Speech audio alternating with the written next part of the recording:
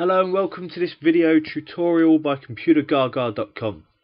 In this video we're going to look at how to use Excel VBA to loop through the subfolders of our directory or other folder. So I've got the code on screen which I'm going to walk us through a little bit in a moment. I should mention now that there is a link in the description of this video below that will take you to this code, so you can copy it, paste it, tweak it, and so on. What this code heavily uses to get this job done is something known as FSO, File System Object. And when you're trying to access and run operations on kind of files and folders of a directory, using FSO makes your job so much easier. And that's what this macro, or this little bit of code, makes full use of. So before I go through the code, just to kind of clarify what this macro does, I'm currently in a Excel workbook known, get myself in a bit of a mess here, as loop_subfolders. That is the name of this current file, and as you can see it's a blank file. But if I maybe just pop into File and Open, there is another file sitting inside the second folder of a folder called Excel Files on my desktop, known as Orders. And that looks like this. It has some orders from cell A1 to F10. Something nice and simple for this example. Popping into my directory, this is my desktop, loads of rubbish on there.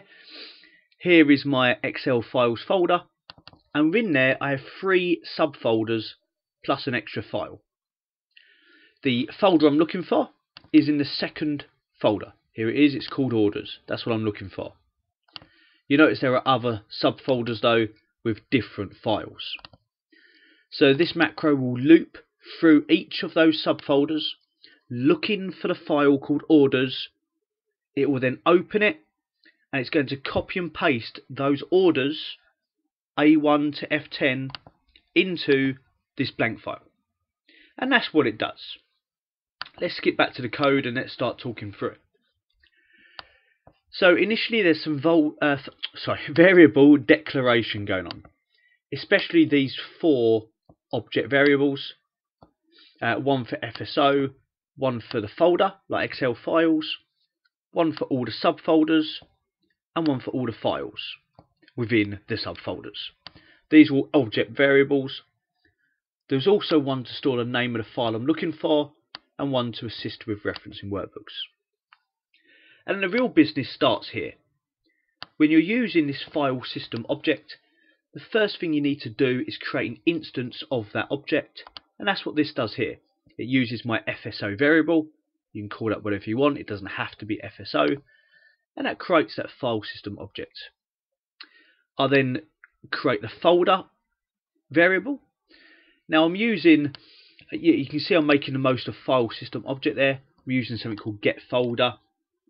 When using file system object, you can manipulate their object model where they have folder and file objects within them. Perfect names to give those objects, which makes it easier for us to reference. I'm creating a variable called folder. Once again, I can call that whatever I want. I can call this subfolders whatever I want. It doesn't have to be that. But I'm making the most of the methods and the objects that FSO contains. So I can get the folder. There's the path. Excel Files folder within my desktop. And then establish look for the subfolders of that folder. Looking for a file called Orders. There is assigned to my string variable. And then we have the big loop.